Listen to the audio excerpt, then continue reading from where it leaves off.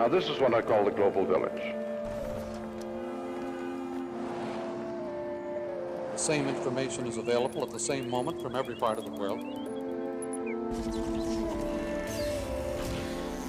We cannot trust our instincts or our natural physical responses to new things. They will destroy us.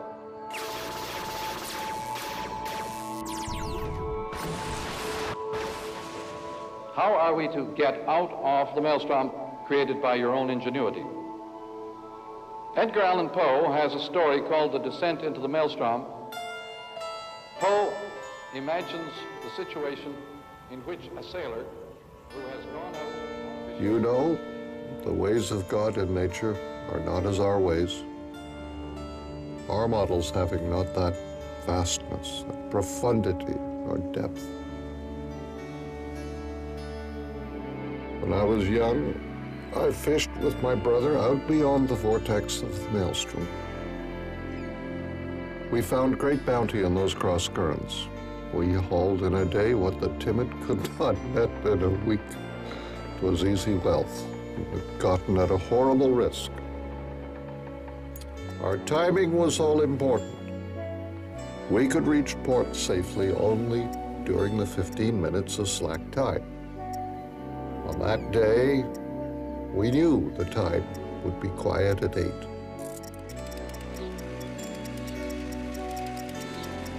Thus did we blunder into a cruel fate.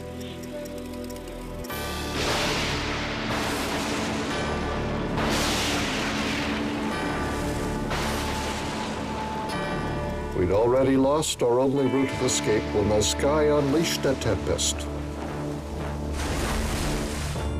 The heaving sea swallowed my brother,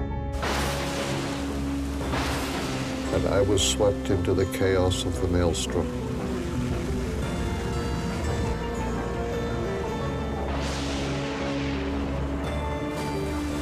I could only await my eventual plunge into the abyss.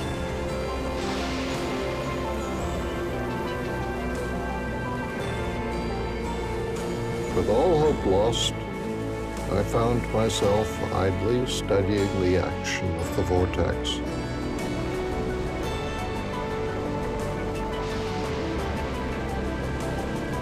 Some objects did not fall, but were whirled up to the level of the sea. Therein lay my salvation.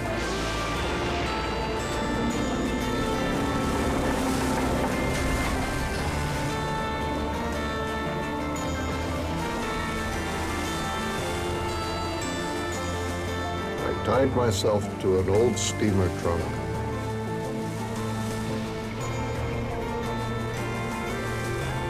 And I abandoned my doomed ship.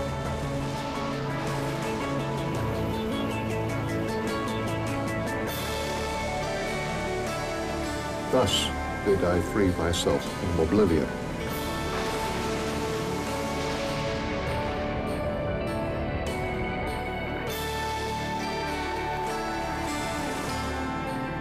My rescuers were old mates of mine.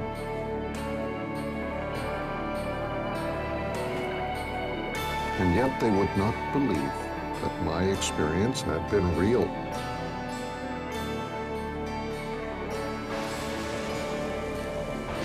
The huge vortices of energy created by our media present us with similar possibilities of evasion, of consequences of destruction. By studying the pattern of the effects of this huge vortex of energy in which we're involved, it may be possible to program a strategy of evasion and survival. I've told my story many times since, and no one has ever believed me. Now I've told it to you, but I do not expect that you will show any more faith